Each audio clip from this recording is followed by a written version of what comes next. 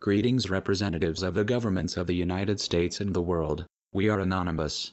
Government, by definition, is the method in which people determine social policies. On November 6, 2012, an electoral vote is scheduled to determine which representative authorities the people are forced to silently obey until 2016. The problem is that since September 11, 2001, a long train of abuses and usurpations destructive of our inalienable rights, especially threat of cyber war, has resulted from that method of determining social policies. Blind obedience has never been a good idea, of course, just a lesser of evils until now.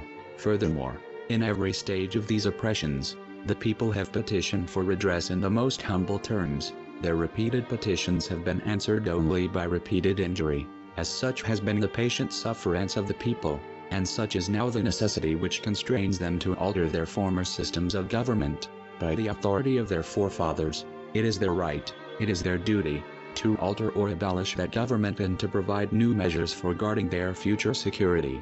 Anonymous, mandated by that authority, offers the people a constitutional ratification of an open vote inspired by the principles of life, liberty and pursuit of happiness. An open vote appropriate for networked societies, where 4 years of obedience is only one option of any combination of lifetime and ideas. An open vote that represents everyone so that no one can play God with the sovereignty of anyone. On January 18, 2012, that open sovereignty was sanctioned by the people. For the world's future, those shackles of oppression, forever opened by the battle to Blackout-OpenVote, shall never close. In honor of the some 20 million heroes that fought for freedom during those 24 hours, equivalent to 480 million vote hours, all future open votes shall likewise be measured in vote hour units. A decentral and transparent record format where name equals confidential biometric authentication protocol, life equals units of time survived, and idea equals linked internet protocol.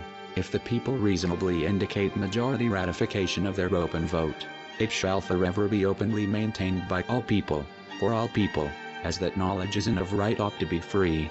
Through open votes, the people will sanction a systematic influence upon public servants. In other words, challenge accepted, boss. We are anonymous united. We are legion sovereign.